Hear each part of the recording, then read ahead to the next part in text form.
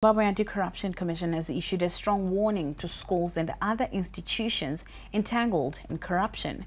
Numerous schools and their school development committees have been accused of engaging in corrupt practices, particularly by violating tender regulations when acquiring assets such as school buses. Some schools have been pressuring parents to purchase learning material and uniforms directly from them at inflated prices. ZAC chairperson Michael Reza said the commission will act on rogue schools and parents' assemblies.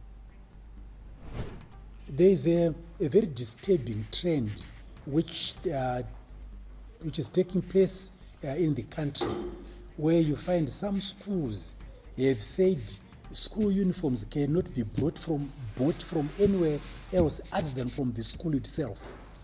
When you investigate who is supplying those school uniforms, and 9 times out of 10, those school uniforms are more expensive than if you were to buy them from local shops. You will find a relative of a staff member at the school is the one who is supplying those uniforms. That is corruption. And the persons who end up losing are the children, are the parents of the children. They are the ones who end up paying more. So we are saying we want to avoid such a situation. How do we avoid such a situation?